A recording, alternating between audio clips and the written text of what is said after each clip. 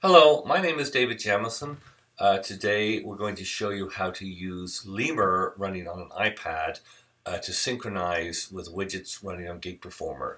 This allows you to get a view of your current widgets on your iPad, as well as adjust the widgets from your iPad, which is very convenient when you're live because you can put your iPad in front of your keyboards and quickly see the state of your system, adjust some controls, and even see song notes that may be relevant.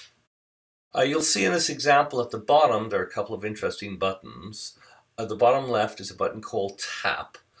That's used for sending tap tempo messages to Gig Performer. Gig Performer can measure these taps and set the BPM.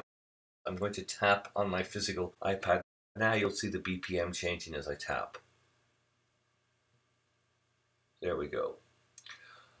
Next to it is a couple of widgets to control the guitar tuner. Now, as a keyboard player, I don't need this, but I put it there so that those of you who are guitar players can in fact use the guitar tuner controls from your iPad. When you tap this tuner button, the Gig will switch to guitar tuner mode, and as you can see, as it detects notes, which of course it's having trouble doing because I'm not playing a guitar, it sends that note information back to Lemur on your iPad along with the sense of left or right. You can see that little dial to the right of the note. So we'll turn that off again.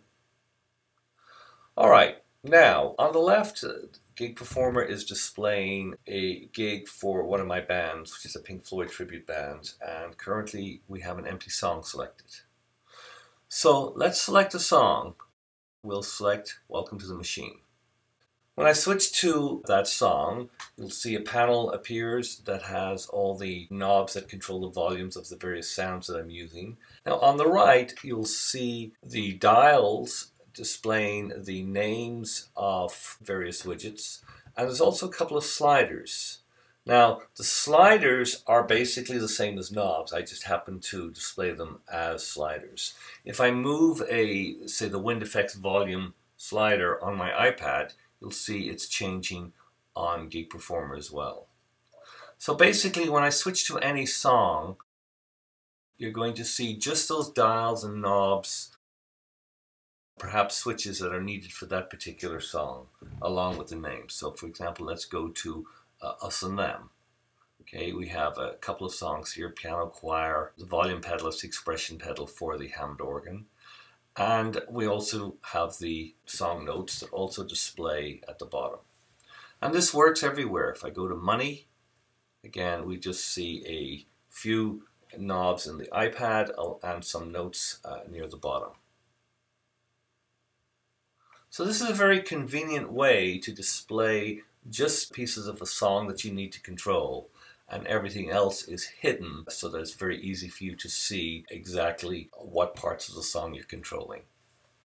Now the way this works is in Lemur, the 10 knobs at the top have OSC addresses /knob1, /knob2 to /knob10.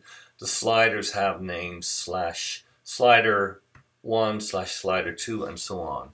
And when you're in Gig Performer, basically when you create these objects, widgets, if you click on one, you'll see we give them names. The OSC name knob1, knob2, this one expression is slider 10.